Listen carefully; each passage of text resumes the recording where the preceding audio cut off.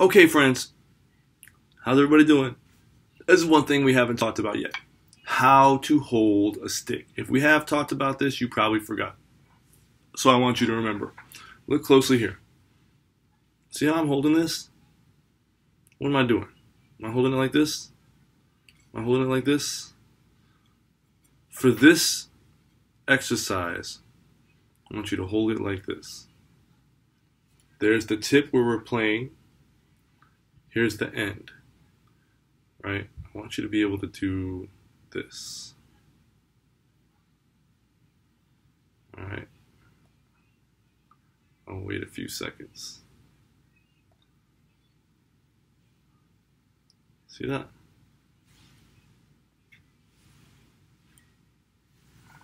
Here's why we do this. This lets gravity let the stick fall. Look how the stick is falling. It's moving with this. These two fingers let it slide down. This way, the only thing that needs to move is my wrist. Look, my elbow's gonna stay still. My shoulder's gonna stay still. The only thing moving right now is my wrist.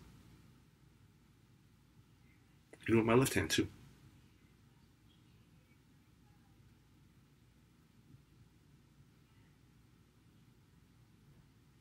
See this? Stick is moving, elbow staying still. Right? Same thing when I do this. Look what stops it. It's the back of my hand. Now here is the next level. I can have this move from my pinky. And even my wrist stays still. Look at that. My shoulder's not moving. My elbow's not moving. My wrist's not moving.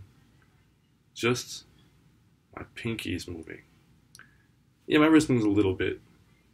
My elbow moves a teeny bit. My shoulder can move if I want it to. But there is where we get our movement when we play with our sticks on the bucket. Right?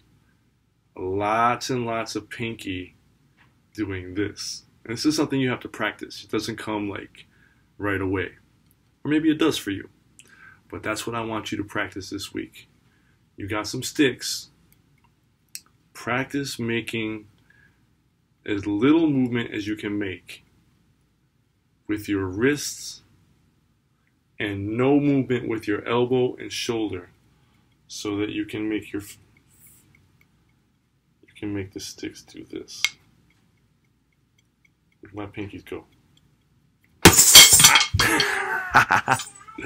Okay, have a great time.